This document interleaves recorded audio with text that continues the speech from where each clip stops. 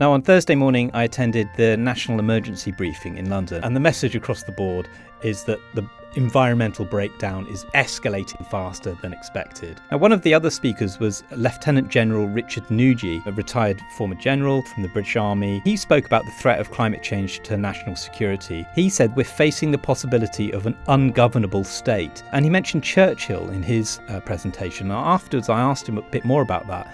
And he said Churchill called out the threat that we faced at the start of the Second World War. He named the threat and he faced it. Churchill did two things. One is he called it out of government, very unpopular, people didn't trust him, and yet he called it out time and time and time again. So that when the crisis really hit in 1940, you had an individual who was not moving from what he had said before he was in power, before he had the ability to actually change anything. He was turning around and saying, we need to persevere.